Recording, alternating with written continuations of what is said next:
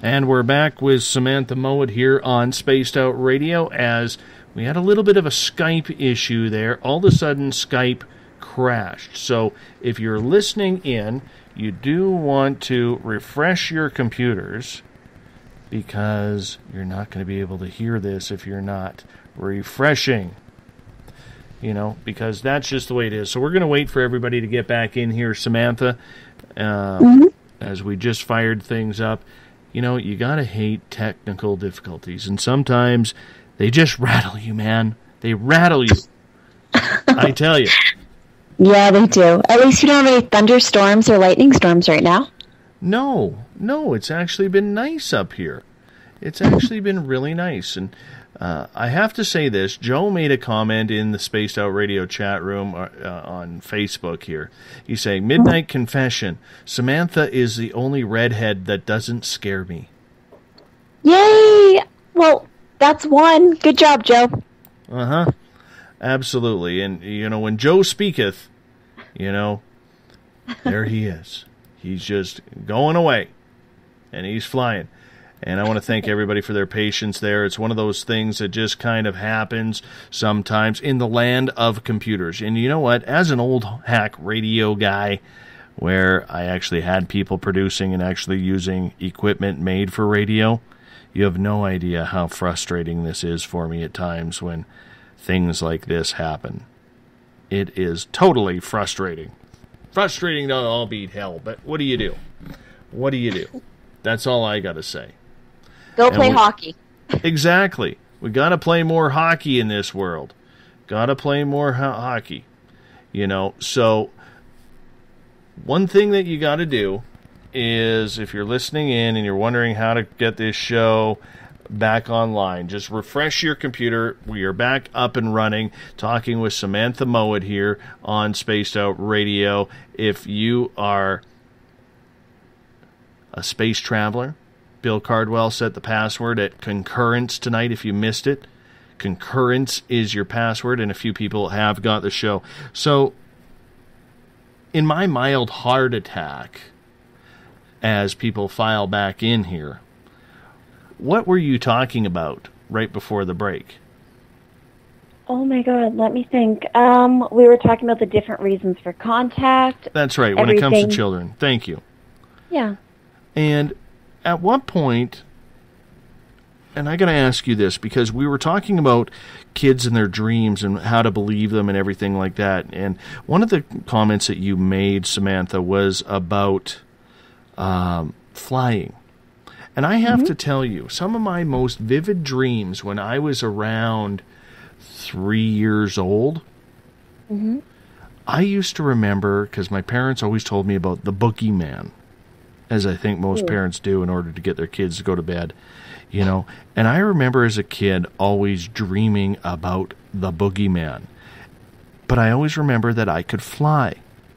You know, much like a bird, all I would do is flap my arms, and at 3 years old, but the boogeyman would always try and jump up to get me. And he never really got me. The odd time he would grab onto my leg, but I was always able to wiggle out and keep on flying. And then he would chase my friends in my dreams. Is this kind of what you were talking about in regards to that? Yes, in one extent I was, although I was not making reference to a boogeyman, but really it could be crossed over, because if you think about it, when you're astral projecting, you have conscious control over your actions and where you are in any given scenario. So you can do things like fly or teleport or walk through walls, things of that nature. And that is something I'd like for all of you to encourage your children to start doing when they're dreaming is, hey, if you realize, little Sally, that you're dreaming, then, okay, go ahead, learn how to fly. Practice flying when you're dreaming. Pardon me. Or why don't you try jumping onto the top of a building or something like that? Because when you teach your children how to be empowered in their dreams, if they're having encounters with multidimensional beings, they can apply these same tactics as evasive techniques if they need to remove themselves from a situation. And for those of you who do have children and you suspect they are having encounters, I do suggest writing down what your children are telling you about this, because the more you are able to see what all is happening to them, the clearer of an idea you will have as to how to react and how to proceed. Like, let's say every 2 or 3 months your child is saying, you know, Mommy, I keep having scary dreams about grasshoppers or dinosaurs or about zombies or whatever. You do need to have an idea of what they're seeing when they're astral projecting. Because if they are seeing things like zombies, they may be going to a different dimension where that is a possibility. Or let's say they're encountering mantis beings. Well, they may be seeing them and recalling them as grasshoppers or things of that nature. So, yeah. Well, you know what? I think it's very interesting, and I think it's a good lesson, as we were talking about right before our Skype went poof, that parents, if you have contact or you believe in the paranormal or something along those lines, it's always good to keep an open mind and keep that open line of questioning with your child, because, you know, not to go all psychological here or anything, but if you believe your child's more likely to talk to you about anything, because they will know that they can talk about anything to you. So it actually works out better for absolutely everyone. Oh, I agree completely. And one thing, Dave, that you had mentioned is, what are the reasons why a child may be taken by extraterrestrial beings, let's say, out of their home and onto craft, or two different worlds? And another thing that I've found with my encounters is sometimes when you're taken onto craft, in particular when you're being introduced to new beings, sometimes you're just brought up there so that other beings can learn how to interact with Earth humans. Like, I had this one encounter, and I think this was my only encounter I really had with black-eyed children. And anyways, I found myself on craft one time, and it looked very different because the inside was bright, but it was designed or furnished differently than a home. And I was looking around going, okay, this is different. This doesn't look like a normal building. And as I was walking by, I noticed that I was being observed by these two children, and I looked at their eyes, and they were so very, very black, yet these children were quite pale, and the children sat very close together. There was a boy on the right, and a girl, I believe she was on the left. Nope, vice versa. My guides are saying inverse. They just told me to switch that. The boy was on the right, the girl was on the left. Thank you, guides. But anyways, these children weren't used to being near humans that were more consciously aware of their situation. And the reason I had been brought up into the craft on that experience was so these beings could learn how to better interact near humans. And I remember I wasn't being mean to them, but I had looked at them, and I was looking at them very carefully when I told them, you're doing a terrible job at pretending to be human. Your eyes were all wrong. You're not blinking. Humans blink. You need to blink. I remember them looking at me like, okay, what are you talking about? Okay, trying to blink, and they were blinking with eyes being uneven and things like that. But one thing that a lot of kids have talked to me about is when they do go up on craft or they find themselves on other worlds, they're interacting with other kids that seem like they're a little bit different than them. And these are kids that are living on different dimensions, some growing up on craft, some growing up on different worlds.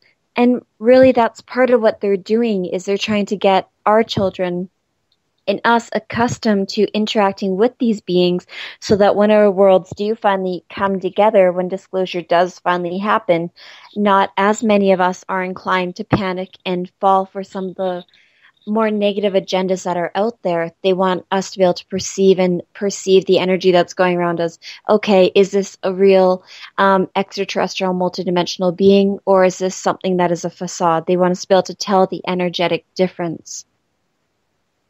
Let's get to some questions from the audience here and change topics, as we only got about 25 minutes left. Of course. Let's get to, where is it here? Michael's question in the SOR Space Travelers. He is asking, Samantha, are your experiences more astral than real-time and face-to-face? Typically, yes, because I get really annoyed when they interrupt my life. I know that may sound a bit odd, but if I'm, let's say, if it's summer vacation and I don't have activities to bring my family to and I've booked time off, then no problem. I'm happy to have encounters. But if I'm trying to go between school and activities and work and everything else, I do get very annoyed when they are interrupting my life. If I walk into my garage to go get something out of the freezer and I find that 5 or 10 minutes have elapsed and I can't account for it, I get very annoyed at beings, and I have no problem being like, stop it. I don't like it when you do that. And you know I don't like it when you do that. So yes, a lot more of mine have switched over to astral in the last 2 years. Claudia is asking, have you ever felt like you can dematerialize, or have you ever with a thought said, I'm invisible, and poof, there you were, gone about? No, Claudia, and I also haven't tried it, but I did have an encounter with one being who was sitting in my car, and he was telling me that we are able to change the vibration of our body to being invisible in one dimension, yet being physical in the other, purely by changing the energy as it interacts in our toroidal flow. But that's something completely different. Trip in the Spaced Out Radio chat room on Spreaker is asking, do you believe that Faraday cages can help prevent them from being abducted, or children from being abducted, like blocking off portals? I believe it's very possible. I've always wanted to build a Faraday cage to see how they would interact and what things can and can't go through them. Trip, when I do end up building a Faraday cage in the next 2 or 3 years like I'm intending, I will definitely let Dave know so he can tell you. Ah, hell with it. You'll still be on the show. You can tell him yourself. Perfect. Exactly. How would you sleep in a Faraday cage? Because all the ones I've seen, everybody's standing in them. Well, you just have to get a lot of copper and make it really big. No kidding. No kidding. Mm-hmm. All right, let's get back to a Claudia question here. She is asking, Samantha, I had a dream. I was in a room with my daughter, and an ET came into the room and said they were going to take my daughter, that she needed a healing. In the dream, she was 5 years old, but in real life, she was 20. And in the dream, I knew she was 20, not 5. So they took her in another room, and as I was sitting there, there were about 8 people in a room. I looked at them and said, I am from the future, but had to come back for this, and I just wanted to share this with you. So if it happens to you, you won't be scared. My question is, since I knew her real age, her daughter's, in the dream, do you think that this was a real encounter or just a weird dream? I would say that's a real encounter because they are able to modify time and go between one point in time and another, Claudia. They could have taken your astral body, so your soul, out of your body when this dream had occurred to you and taken you back in time to when your daughter was 5 as a means of comforting your daughter. So you would have the remembrance of your daughter being 5, although you could be seeing her at herself when she was 5.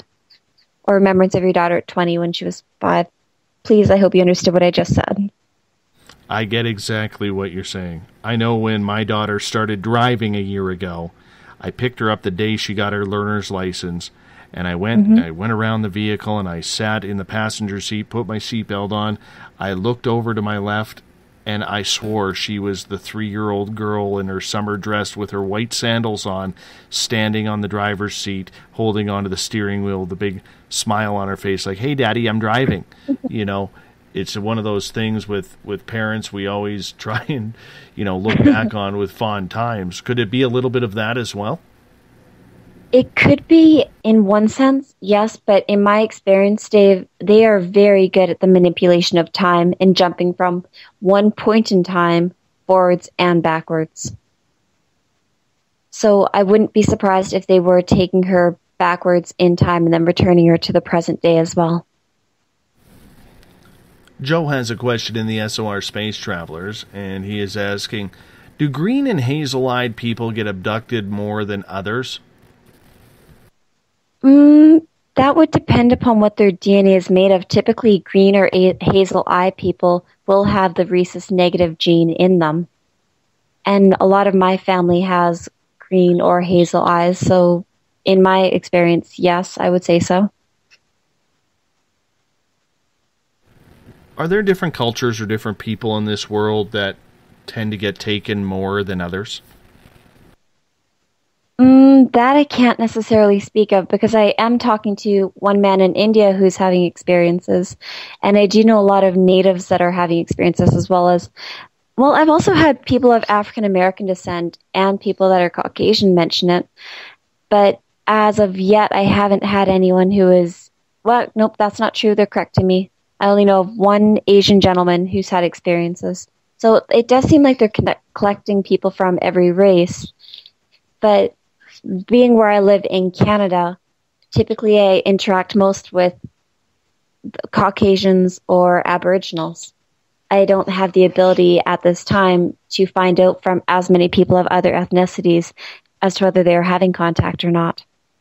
I only know of a handful, sorry.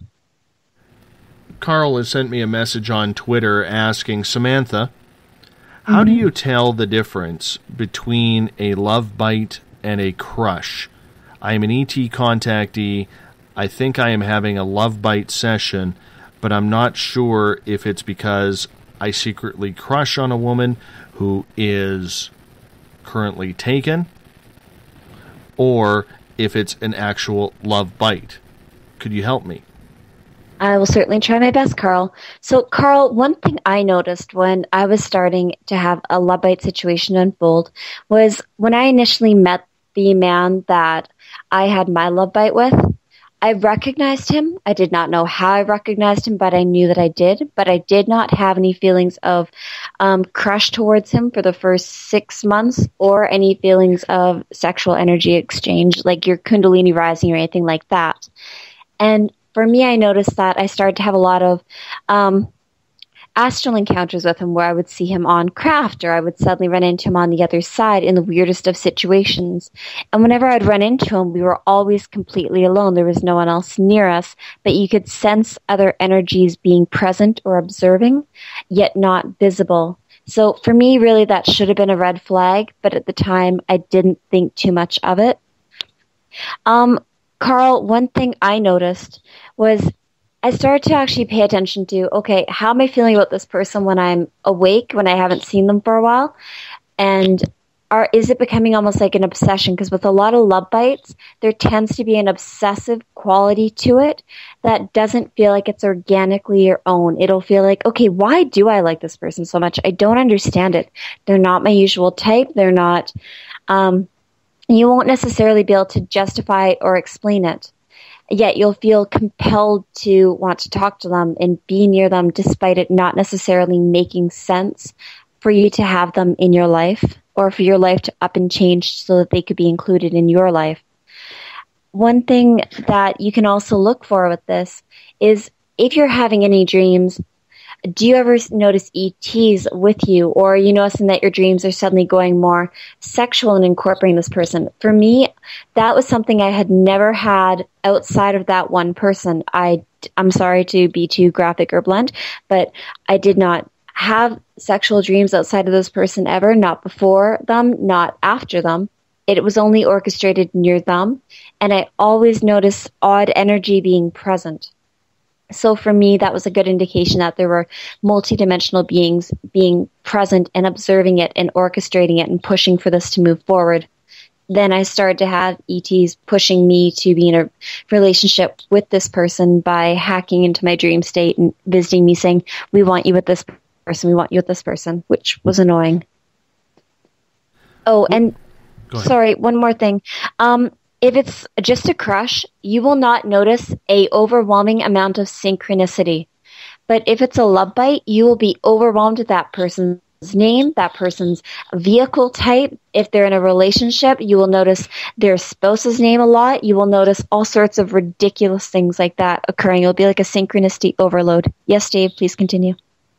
I just find that topic totally, totally interesting because I never knew that, like I knew from reading in my research before this show and even talking to people on this show that there is a divine interest in sexuality when it comes to extraterrestrials and human sexuality, but to actually force could you call it forcing a sexual relationship? Hyper-encouraged.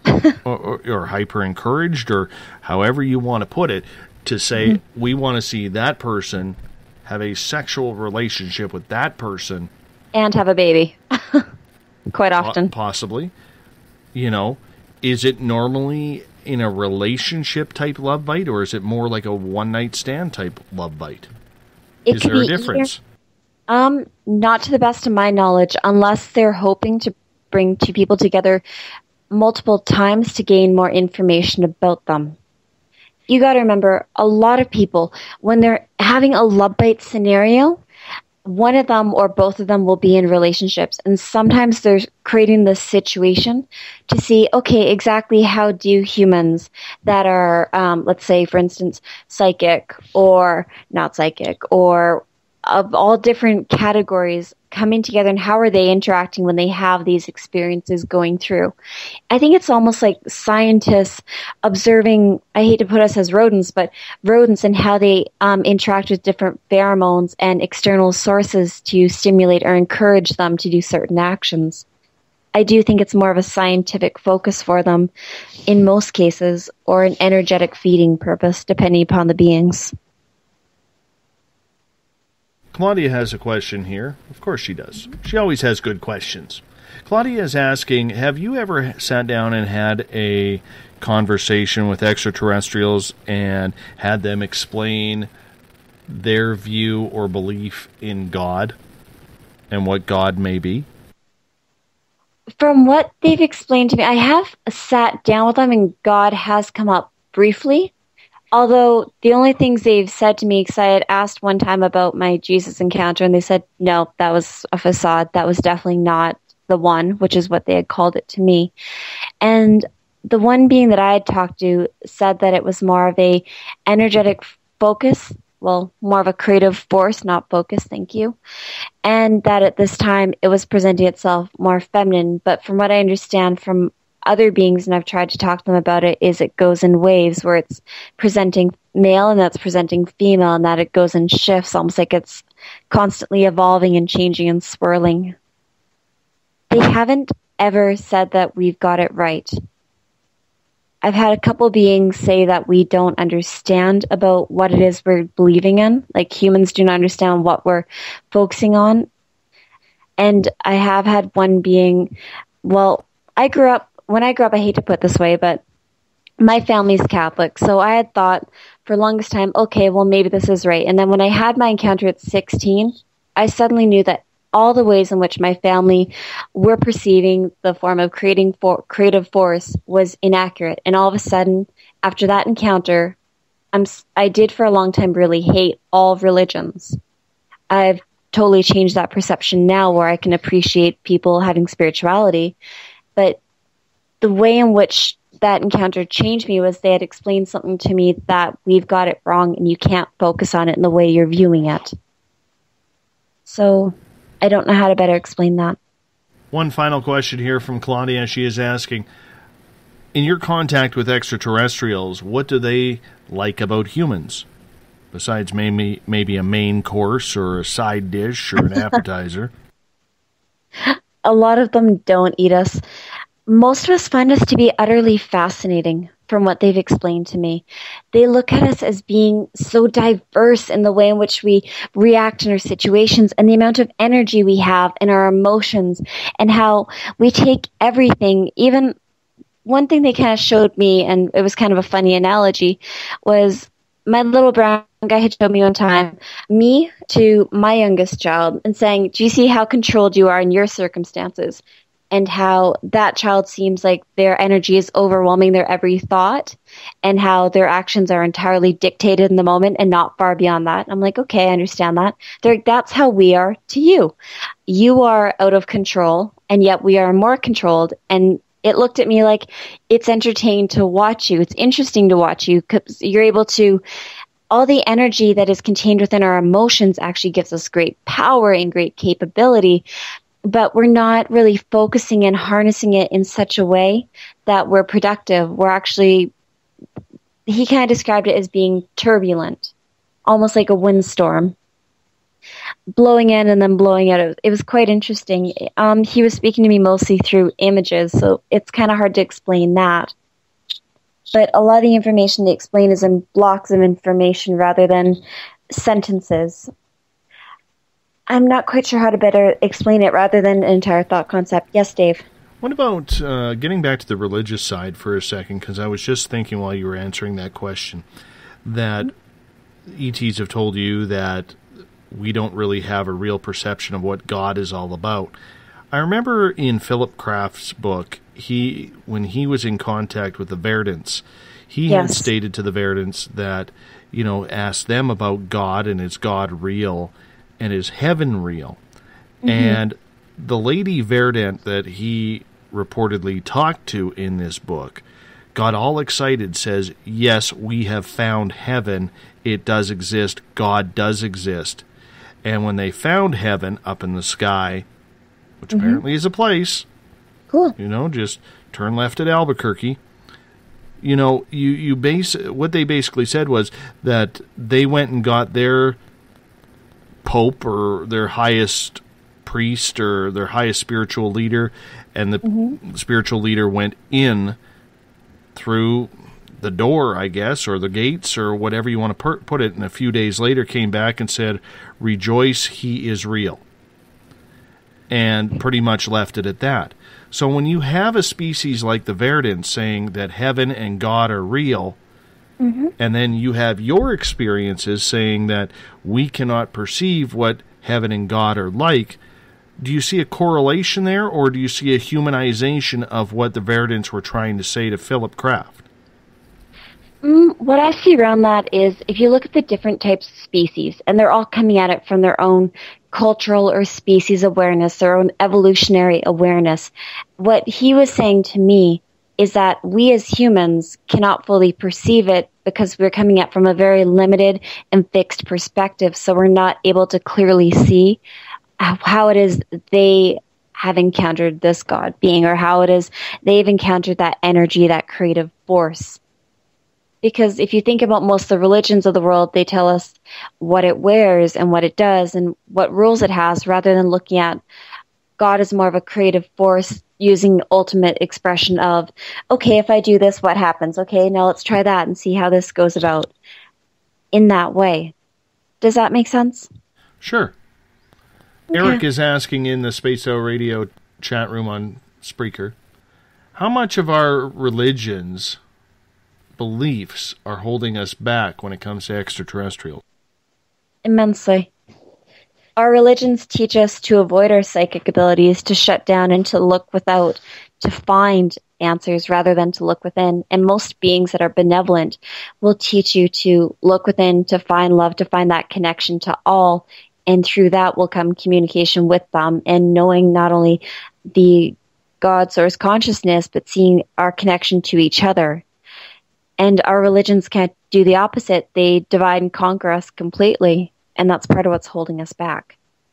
And that's why they don't agree with how our religions are taking away our own personal power. Or at least that's how they've explained it to me. Mario is asking, Samantha, do you have pets? And do they help you with alien presence awareness? Yes, and I actually have a whole wackadoodle of fish and a dog. And she's great in a lot of ways. Like, I'm often out in the woods with my dog, and I've been shooting a bunch of YouTube videos I need to go onto YouTube and upload, but I've been horribly busy.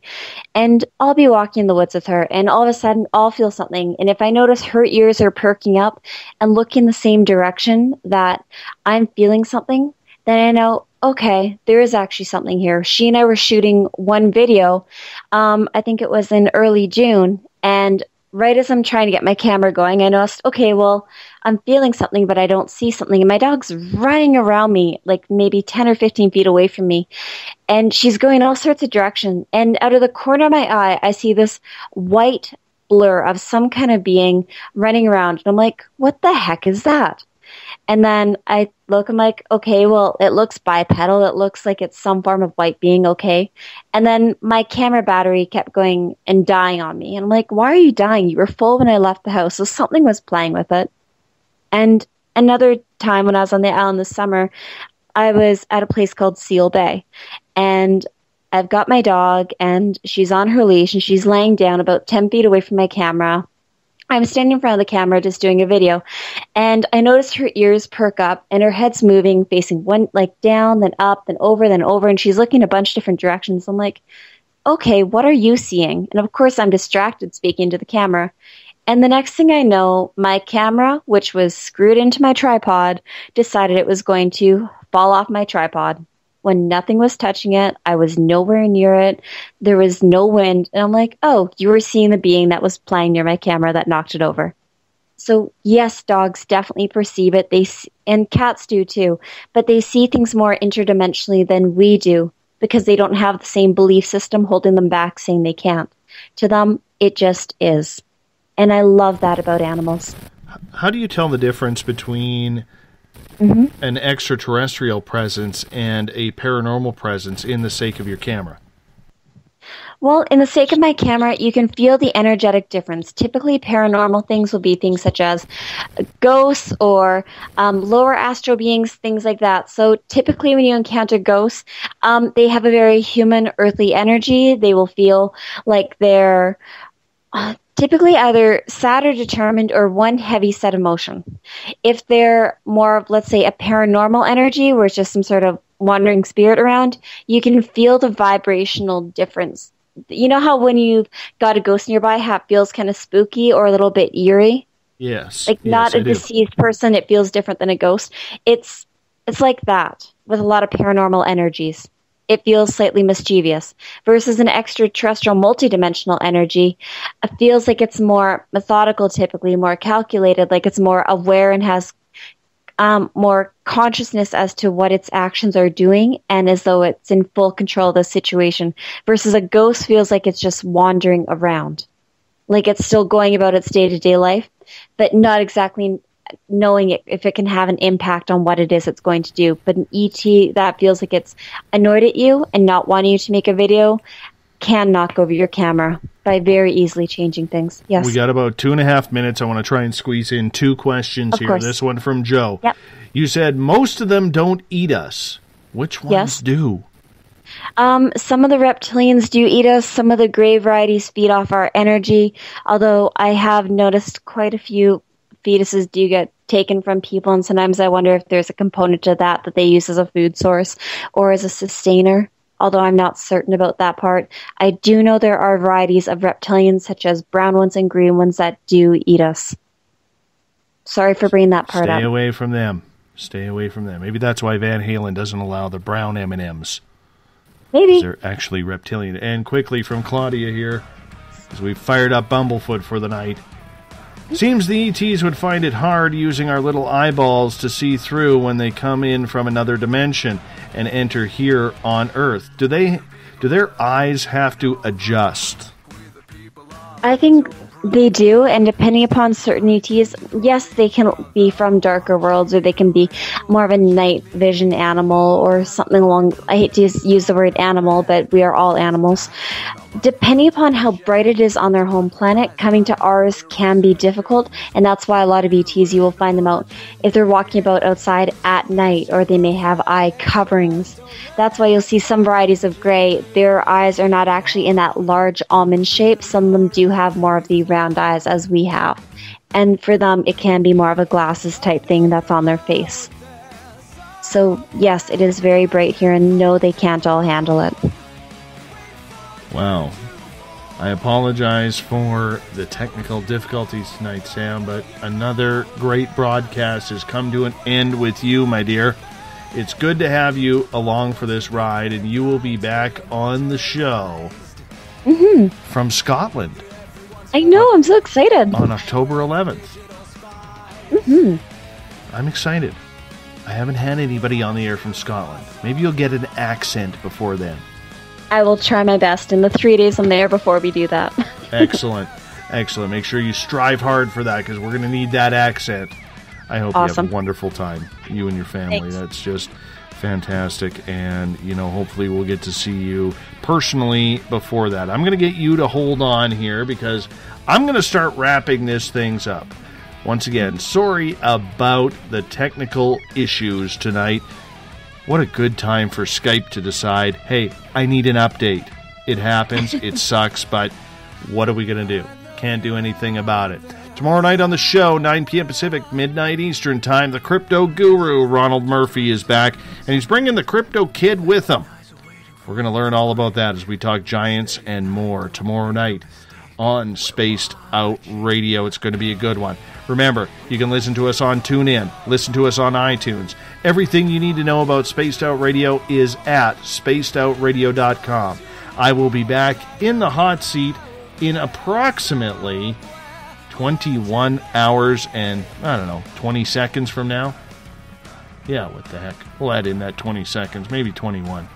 You have a good one. It's always a pleasure to have you with us on the mighty SOR. Remember, follow us on Twitter as well, at Spaced Out Radio. If you're on Facebook, stop by. Say hello. Talk to you later.